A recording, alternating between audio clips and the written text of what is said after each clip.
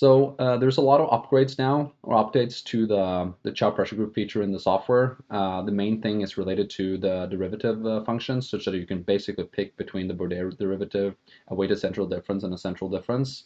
Honestly, 6 months ago, I did not have a clue about anything that had to do with Chow Pressure Group. I've obviously heard about that many times during presentations and conferences and stuff, but I hadn't really done a deep dive into it.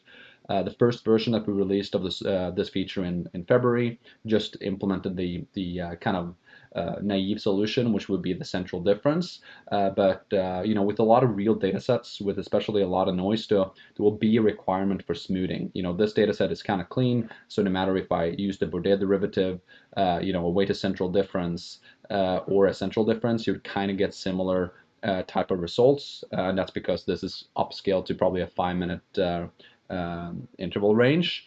But when you're dealing with more noisy data, this Bourdet derivative can be extremely, extremely helpful. All the documentation about the Bourdet derivative can be found in the help manual right here.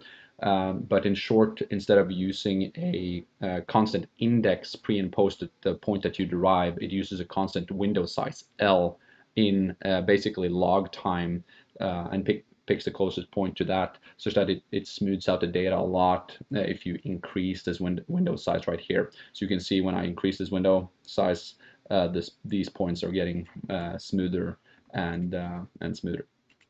So that's the main thing there. Similar type thing here. Central difference is the same derivative. The only thing is that we're not going a constant log cycle pre and post the points we would like to derive. We're just taking a constant index step forward and backwards when we do that derivative.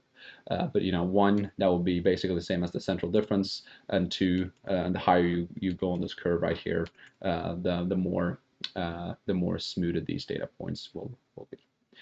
We've also made a few arrangements on the plots themselves. So we've basically put both the delta P and the Chow Pressure Group calculation here to the right, and everything that has to do with the pressure here to the left. A few updates related to that we can use it for buildups has been made, and all the points to the right will basically, or plots to the right, will be updated once we move this POP line back and forth like this.